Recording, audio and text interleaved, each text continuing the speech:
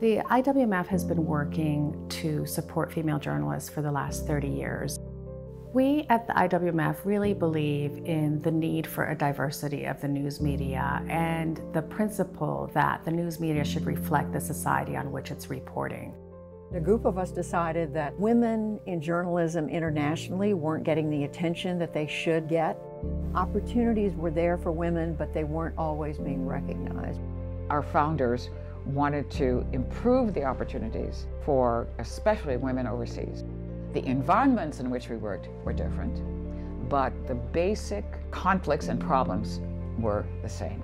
Our mission was twofold. It was to support women, to create opportunities for women, but it also was very much to support a free press. Female journalists around the world find themselves in very similar positions. What differs is the levels at which they hit the glass ceiling. Women's voices, whether they're in America, whether they're in Africa, whether they're in Asia, are not heard. That's a common problem across the world.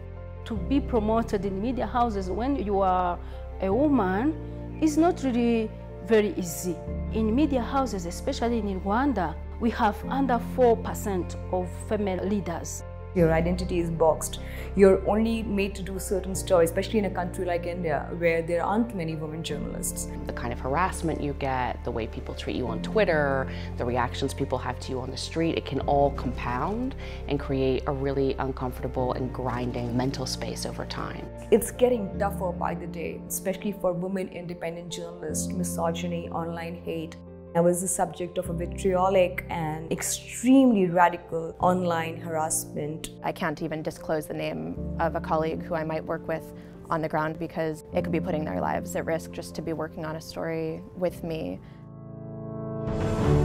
One of the great marks of today's IWMF is the training for women so that they are prepared to go into situations where they may be vulnerable. We have started providing more and more opportunities for female journalists to set their own course through grants and reporting opportunities, but also through skills building and fellowship. The opportunities that IWMF offers are unbelievable and totally unique and really, really hard to find. Estos programas nos permiten crecer profesionalmente y lograr informar lo que la mayoría no está informando y que logra esos cambios. The IWMF prepared me to encounter various challenges as a female reporter in different contexts and know how to handle them appropriately. I got an emergency fund from the IWMF as an independent journalist with absolutely no resources. In IWMF program, it's not only the content, it is also encouraging women to show up, to speak up, to be self-confident. The experience of starting this organization, keeping it going, and seeing it grow and develop to the stage where it is now, where it's such a force for good in the world, that was a wonderful experience.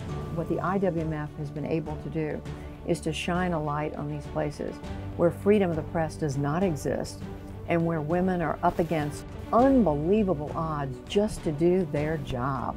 By supporting the IWMF, you're really supporting a diverse community of journalists who are reporting from around the world, many from their homes, from their societies, and we're getting an in-depth look at the issues. El trabajo que hace la International Women's Media Foundation es clave en el empoderamiento de las mujeres periodistas en los medios o de las mujeres trabajadoras de medios, no solamente periodistas, también documentalistas, también fotoperiodistas, también mujeres que son freelance.